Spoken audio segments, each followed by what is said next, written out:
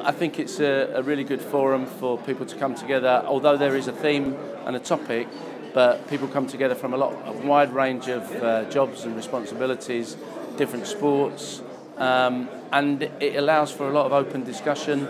And even if you go off at a tangent, it's always very interesting. I think it's great when you have an event that brings people from different sports together, people that work in and around sports as well as at clubs. And I think sometimes we forget that athletes are central to what we all do. It's nice to sort of have an event that focuses on looking after the athletes.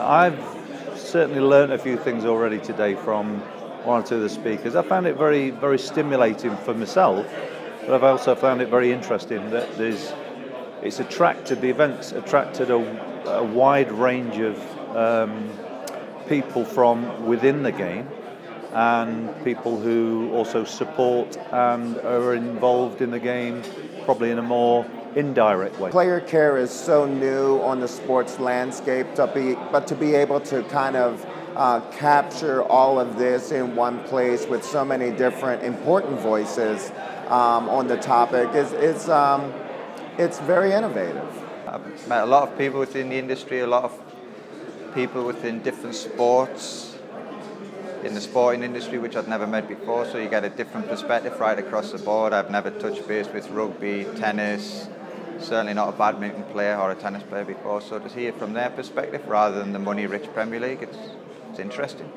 Premier Sports Network is a value-add provider that mixes the best with the best.